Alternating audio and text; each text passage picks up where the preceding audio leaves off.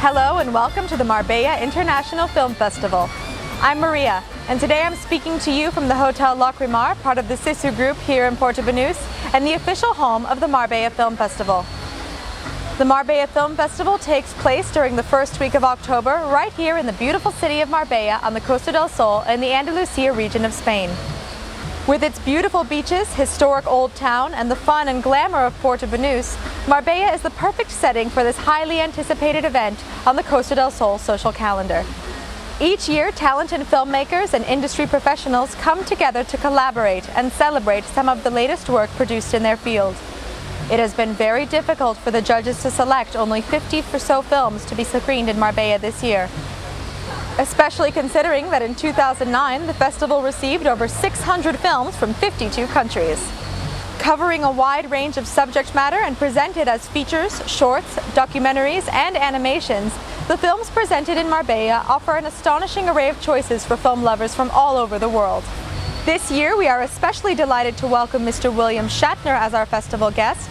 Mr. Shatner will formally open the festival with the European premiere of his latest film, Gonzo Ballet. William Shatner's Gonzo Ballet is a relatively avant-garde documentary that chronicles the quest to create a new ballet based upon Mr. Shatner's critically acclaimed album, Has Been. Ben Folds produced the music for Has Been, and famed choreographer Margot Sappington created the ballet. Gonzo Ballet is an aesthetically beautiful piece that seamlessly unifies classical dance and contemporary music in our own postmodern culture. Like you. Well, what else could I do? I said, I'll see what I can do.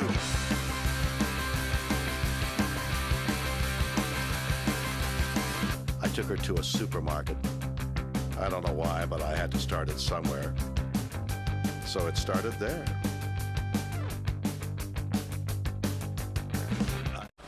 The hard-hitting documentary American Faust, From Condi to Neo-Condi, tells the real story of one of the key figures during the Bush administration, former Secretary of State Condoleezza Rice. An extraordinary but little understood woman, Condoleezza Rice rose from segregated Alabama to become one of the world's most powerful women. This political and biographical documentary tells a Faustian story of a woman whose hubris destroyed her core values and brought her to a perilous pursuit of power. Incisive and shocking, the film overturns the popular misconception of Rice as a yes woman to President Bush to reveal her as his most enduring confidant and thus responsible for much of the Bush legacy. She prays every day. She goes to church regularly. She believes that God has set forth a plan. I've never doubted the existence of God. Another documentary to be featured at this year's Marbella Film Festival includes Spain's own Elogio al Horizonte, which tells the tragic story of the lives children led during the Spanish Civil War. Many families decided then to send their children abroad to safer places.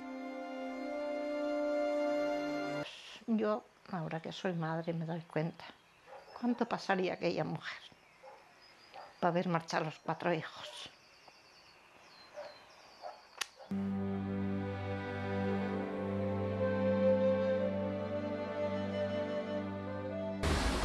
Other featured documentaries include China Power from China, Glass House from Iran, and Happy Hooker from Holland. Feature films to be screened at the 2009 Marbella Film Festival include Academy Award-nominated Ruby Blue, in which British actor Bob Hoskins plays a widower rediscovering love with his mysterious French neighbor, when he's suddenly accused of being a pedophile, as the locals begin unfounded gossip after an 8-year-old girl goes missing. You coming in? No, not today. It's local kids. It's a sick joke. Stacey's mum's going to look after her. Come on, Florrie. Based on a true story, Ramchand Pakistani is an Indian film about an 8-year-old Pakistani Hindu boy who accidentally crosses into India's border and the catastrophic consequences this seemingly simple accident brings upon the child, his father, and his mother.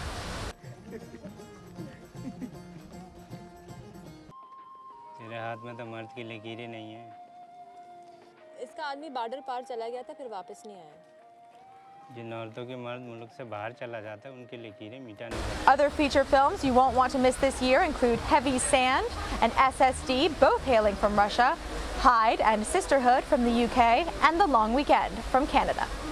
The Marbella Film Festival is also delighted to be screening 3 films by critically acclaimed Japanese director Hiroshi Toda. Mr. Toda's films to be featured this year include Memory of September, Summer Trip, and Sky in December.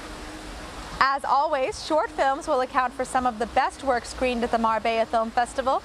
Amongst the many films scheduled for screening this October, I must take a moment to mention Academy Award nominee The Morse Collectors.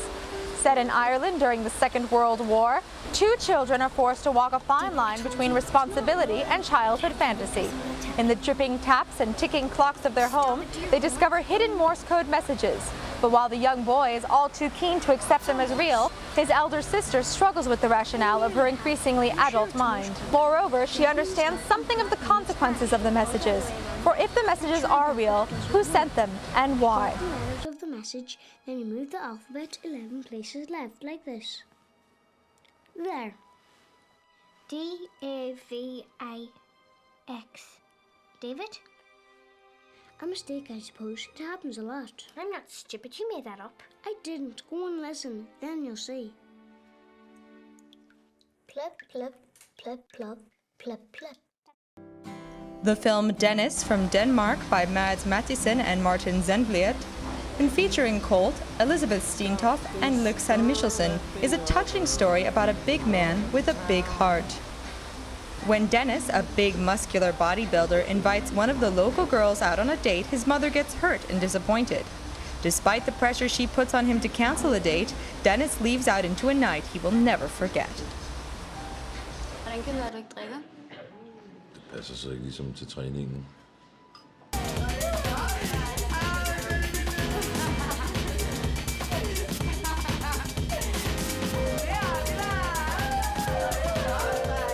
Spanish filmmakers have contributed some of the most outstanding shorts to be featured this year.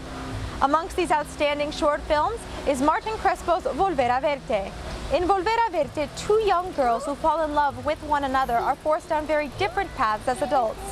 Years later, they reconnect and struggle to maintain their love and bond, as well as their basic rights as human beings. Volver a Verte is a touching story about the ties that bind us to one another in a world that can threaten to sever them. Laura. Antonio, tenemos que hablar. Tenemos que hablar. Cago en Dios. Tenemos que hablar, quédate tranquilo. Ya sé de qué me vas a hablar. Pero te lo voy a poner fácil, ¿verdad? Vamos a salir un ratito, anda. Pero no quiero ni un numerito en la calle, ¿vale? Amongst the many other great Spanish films to be featured at the 2009 Marbella Film Festival are En el Apartamento and The Deal. Shorts having been submitted to the festival and only a limited number available for screening as finalists, the festival directors have decided to offer screening to some of their favorite shorts as part of the festival's Fringe program. Fringe program's short film screens offer filmmakers the opportunity to screen their films out of competition during the festival. The short film screens allow for networking opportunities for filmmakers and industry professionals to collaborate, and is a crucial part of the Marbella Film Festival's commitment to providing an international platform for independent cinema. Another exciting aspect of the Marbella Film Festival is its annual Marbella 24-hour Film Challenge. During this fast-paced movie-making marathon, filmmakers, along with their cast and crew, are presented with the challenge of writing, directing, shooting, editing, and producing a 3 to 4 minute film with a given prompt in only 24 hours. The atmosphere is intense and the competition is fierce. But last year, a myriad of filmmakers produced some outstanding work, and with a flood of applicants from all over the world this year, I can only imagine the work will be even better. The films will be screened as part of the Marbella International Film Festival and judged, with the best film receiving the coveted Marbella 24-Hour Film Challenge Award. Like I mentioned, applications for this year's 24-Hour Film Challenge have been numerous. So if you'd like to be a part of this event, be sure to register online at marbellafilmfestival.com as soon as possible. In the heart of the Spanish Riviera, with some of the year's best independent cinema scheduled for screening, fashion shows and live performances, parties and premieres, and a highly anticipated awards ceremony, the Marbella Film Festival offers every kind of experience for every kind of visitor. Until then, hasta luego.